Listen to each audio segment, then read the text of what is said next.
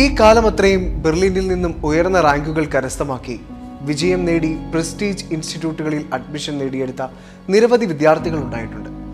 AIIMS, JIPMER, IITകൾ അങ്ങനെ ഒരുപാട് ഇൻസ്റ്റിറ്റ്യൂട്ടുകളിൽ ബെർലിനിൽ പഠിച്ച വിദ്യാർത്ഥികളുടെ സ്ഥാനം എണ്ണമറ്റതാണ്. മെഡിക്കൽ രംഗത്തെ ഇന്ത്യയിലെ നമ്പർ 1 സർവകലാശാലയാണ് എയിംസ് ഡൽഹി. 1946-ൽ ഇന്ത്യ ഗവൺമെന്റിന്റെ ആരോഗ്യ സർവേയുടെ ശുപാർശയെ തുടർന്നാണ് എയിംസ് എന്ന ആശയം ഉടലെടുത്തത്. ഈ ആശയം യാഥാർത്ഥ്യമാക്കുന്നതിൽ നിരവധി പ്രമുഖ വ്യക്തികൾ തങ്ങളുടെ പങ്കുവഹിച്ചു. 1952-ലാണ് ഡൽഹി എയിംസിന്റെ തറക്കല്ലിട്ടത്. 1956 ഫെബ്രുവരി 18-ന് അന്നത്തെ ആരോഗ്യമന്ത്രി രാജ്കുമാരി അമൃത് കൗർ ലോകസഭയിൽ ഒരു പുതിയ ബിൽ അവതരിപ്പിച്ചു.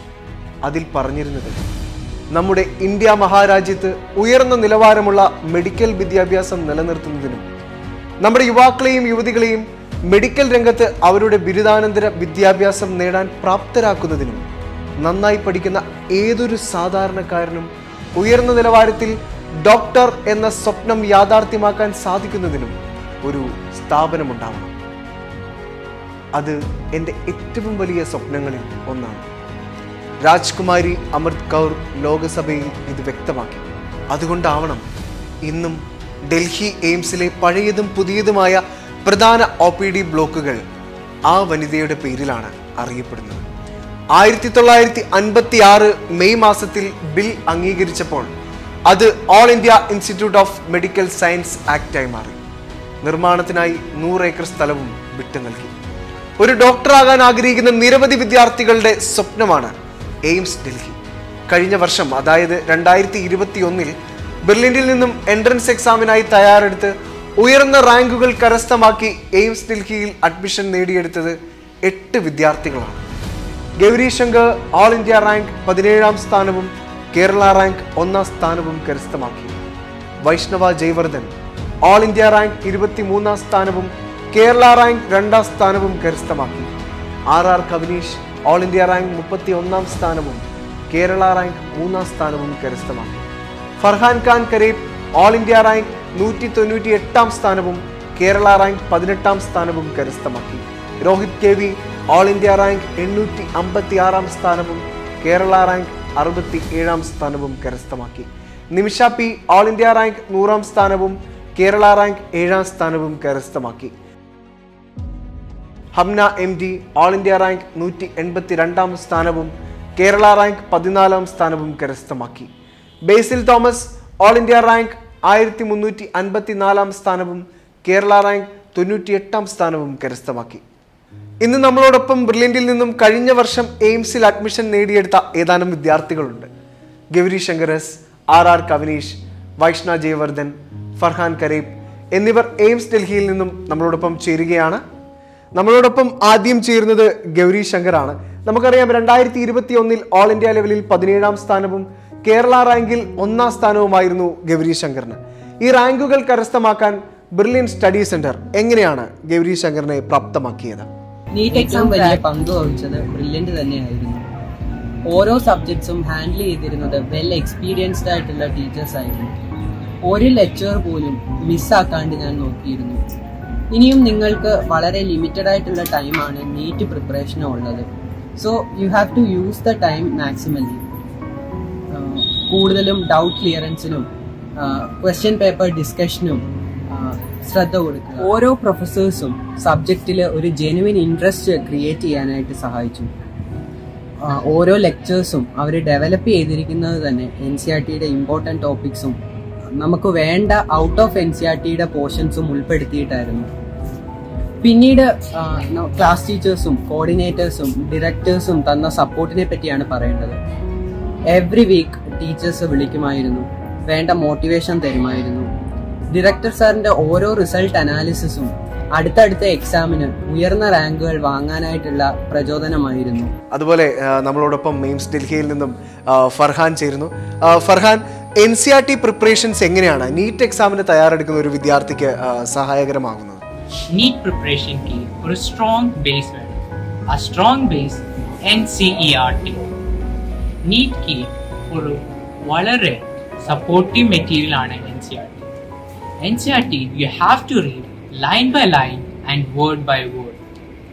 each diagram, boxes, tables are very important. And don't miss any questions for any words or important diagrams. Never leave out NCERT. NCERT is your best friend till the last day of your NEET preparation.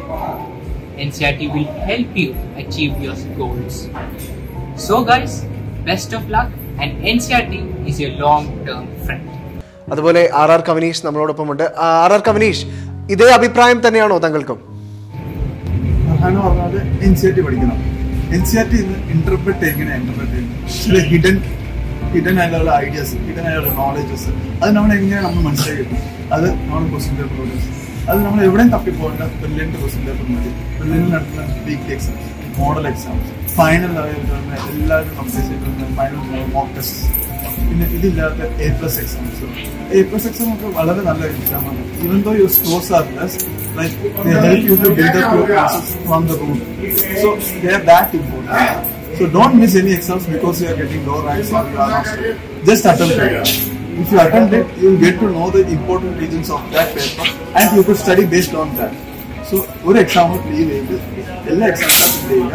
അതില്ലാതെ എല്ലാ എക്സാംസിന്റെ അത് കയറുക, ഇങ്ങനെ approach ചെയ്യുന്ന ഇപ്പൊ ചില questions കിട്ടിയിട്ടുണ്ടെങ്കിൽ ആ പാർട്ട് എടുത്ത് because you have made some mistakes while reading that or you might have left that in reading. So you have to focus that area because each and every area of it is so work out. അതുപോലെ വൈഷ്ണ ജയവർദ്ധനും നമ്മളോടൊപ്പം ചേർന്നു. വൈഷ്ണ, ഇവർ ഓരോരുത്തരും പങ്കുവെക്കുകയുണ്ടായി NCERT preparations, അതുപോലെ കുറച്ച് model exams എഴുതണം. നമുക്കറിയാം ഈ പോയിന്റ്സ് ഒക്കെ വാല്യുബിൾ ആണ്. അതുപോലെ വൈഷ്ണയുടെ പോയിന്റ് ഓഫ് വ്യൂവിൽ എങ്ങനെയായിരിക്കണം നീറ്റ് എക്സാമിന് ഒരു കുട്ടി ഇതിൽ നിന്നൊക്കെ വ്യത്യസ്തമായി എങ്ങനെയായിരിക്കണം പ്രിപ്പയർ ചെയ്യേണ്ടത്? ഞാൻ പറയുന്നത് വെച്ചാൽ നമ്മൾ എത്രത്തോളം പ്രിപ്പയർ ചെയ്താലും നമ്മൾ മെന്റലി ഭയങ്കരമായിട്ട് സ്റ്റേബിൾ ആയിരിക്കണം. മെന്റലി നമ്മൾ ഭയങ്കര സ്ട്രോങ് ആയിരിക്കണം. കാരണം ഒരു കോമ്പറ്റീറ്റീവ് എക്സാം ഫേസ് ചെയ്യുമ്പോൾ നമുക്ക് കുറെ പ്രഷർ ഉണ്ടാവും, കുറെ പേടിയൊക്കെ തോന്നും. പക്ഷെ ലാസ്റ്റ് ഒരു മൊമെന്റ് വരെ നമ്മൾ ഭയങ്കര ചില്ലായിരിക്കണം. കാരണം നമ്മൾ എത്ര പ്രിപ്പയർ ചെയ്താലും ലാസ്റ്റ് ഒരു 100% കൊടുക്കണമെങ്കിൽ നമ്മൾ എന്തായാലും അത്യാവശ്യം നല്ല കൂളായിട്ട് തന്നെ ഫേസ് ചെയ്യണമായിട്ട്. ബാക്കിക്ക് പിന്നെ നമുക്ക് എന്താ പറയാ, നമുക്ക് വിധിച്ചത് നമുക്ക് കിട്ടുള്ളൂ. സോ അത് ടെൻഷൻ ആവേണ്ട ആവശ്യമില്ല. എല്ലാവരും നന്നായി പഠിക്കുക. നമ്മുടെ കൊടുക്കുന്ന എഫേർട്ടിന് എന്തായാലും നല്ല റിസൾട്ട് വന്നു. അതുപോലെ ആർ കവനീഷ്, ഈ വർഷം നീറ്റ് എക്സാമിന് തയ്യാറെടുക്കുന്ന നമ്മുടെ വിദ്യാർത്ഥികളോട് പറയാനുള്ളത് എന്താണ്? എനിക്ക് പറയാനുള്ളത് തന്നെയാണ്, ചില്ലായിട്ടിരിക്കുക, പഠിക്കുക, NCERT മെയിനായിട്ട് ഫോക്കസ് ചെയ്യുക, പറ്റാവുന്ന രീതിയിൽ പഠിക്കുക, ആദ്യം മോസ്റ്റ് ഇമ്പോർട്ടൻറ്റ് ചാപ്റ്റേഴ്സ് കവർ ചെയ്യുക, പിന്നെ ക്വസ്റ്റ്യൻ പേപ്പർ ചെയ്തിട്ട് അറിയാവുന്ന കാര്യങ്ങൾ നോക്കുക, ചില്ലായിട്ട് പഠിക്കുക, ടൈം വേസ്റ്റ് ചെയ്യേണ്ട, എനിക്കുള്ള ടൈം കുറവാണ്. Do your maximum, stay focused, your life goes through it, and after that your life will change. നിങ്ങൾ ഇവിടെ മെഡിക്കൽ കോളേജ് വന്നു കഴിഞ്ഞാൽ നിങ്ങളുടെ ലൈഫ് അങ്ങനെ മാറ്റി. പഠിക്കേണ്ട കാര്യം 4-8 കൂടുതലുണ്ട്. നിങ്ങൾ 2 വർഷം കൂടി എടുത്ത് പഠിക്കുന്നത് like 2 year 11 + 12 is like 1/4 of the first year. അപ്പോൾ അത്രയ്ക്ക് കാര്യങ്ങൾ പഠിക്കാനുണ്ടായാലും ഇവിടെ ലൈഫ് വെച്ചിട്ടില്ല. അപ്പോൾ like you have to dream whenever you get out of focus, to dream like you will be at AIIMS Delhi. AIIMS ഡൽഹിയിൽ നിന്നും നിങ്ങളുടെ ഈ ഒരു വിലപ്പെട്ട സമയം നമുക്കറിയാം, സ്വാഭാവികമായിട്ടും നിങ്ങൾക്ക് ഇപ്പോൾ ക്ലാസ് കാര്യങ്ങളൊക്കെ നടക്കുകയാണ്. അതിനിടയിലാണ് ഇങ്ങനെ ഒരു സമയം ഞങ്ങൾക്ക് വേണ്ടി ചെലവഴിച്ചത്. നിങ്ങൾ 4 പേരോടും ബ്രില്ലിൻ്റെ ഭാഗത്തു നിന്നും ഒരുപാട് നന്ദി രേഖപ്പെടുത്തുന്നു. തുടർന്നും നിങ്ങളുടെ ജീവിതത്തിൽ വിജയങ്ങൾ നേടാൻ നിങ്ങൾക്ക് സാധിക്കട്ടെ എന്ന് ആത്മാർത്ഥമായി ആശംസിക്കുന്നു.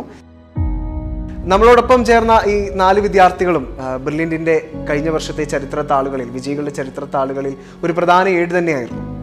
ഇതുപോലെ തന്നെ കഴിഞ്ഞ വർഷം ബ്രില്യൻറ്റിൽ നിന്നും റാങ്കുകൾ കരസ്ഥമാക്കി അവർ ആഗ്രഹിച്ച ഇൻസ്റ്റിറ്റ്യൂട്ടുകളിൽ പ്രവേശനം നേടിയെടുത്ത നിരവധി വിദ്യാർത്ഥികളുണ്ട്.